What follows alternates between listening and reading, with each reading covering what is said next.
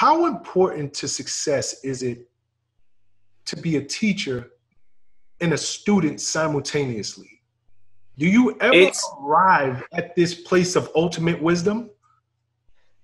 There's no such thing as ultimate wisdom. There's such things going back to evolving wisdom. You know, I implemented across all of my dictionary, across all of my books, created new terms, coined new terms so people can understand and align themselves with that truth. You know, there's no such thing as the ultimate things. Every human being is unique, and their purpose that evolves consistently is unique to them. When you change their psychology, their purpose changes. You know, 20 years ago, my purpose wasn't to be on this interview with you. 20 years ago, my purpose was to finish my master's, to get a degree, to get a job, to get myself, you know, have a home, because I didn't have a home. So that was my purpose back then.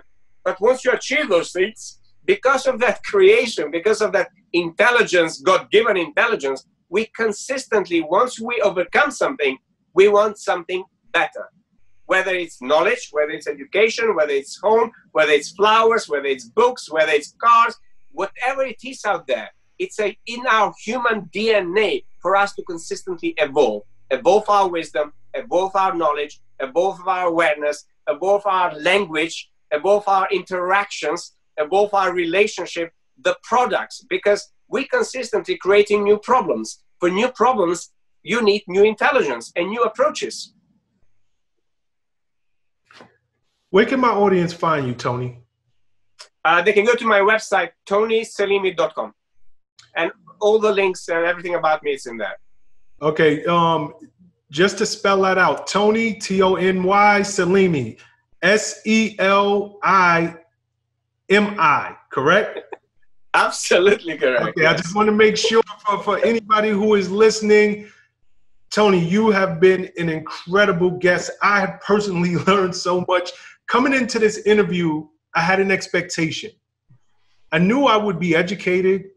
I knew that you would feed me with concepts that, you know, and there was so much things that I didn't get to because you have these radical concepts, whether we're talking about forgiveness, even your thoughts on forgiveness that we didn't get to. But this has truly far surpassed my already, you know, large expectations of the conversation. So I thank you so, so much for your time. I thank you so, so much for all that you're doing across the globe and all of the great work that you're providing to individuals like myself. You are a true power move maker. Thank you so much. Shawn, thank you from the bottom of my heart. As I said, I'm here to be of service. A lot of people, they go back and re-listen to those interviews because every sentence I share, it's a gem that if you apply it in your life, I guarantee you, your life will transform and will change. And this is what we all there out there to help others transform and go on a journey that we all on together. Well, I can tell you this much, man, and this is my truth, is I will be going back and listening to this very interview literally as soon as we're done, because you said so much stuff and there was so much great information. I want to make sure I absorb it and now put it into practice. So thank you so much. Thank you. And feel free to share it with anybody who wants to be in touch for interviews. It's definitely going or... on the platform. So it will be shared with my entire network.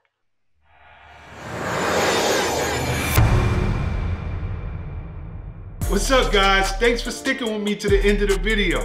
Truly appreciate you. If you like anything you heard here today, go ahead and hit that subscribe button. And if you know anybody that can benefit from this message, feel free to share. Peace and love.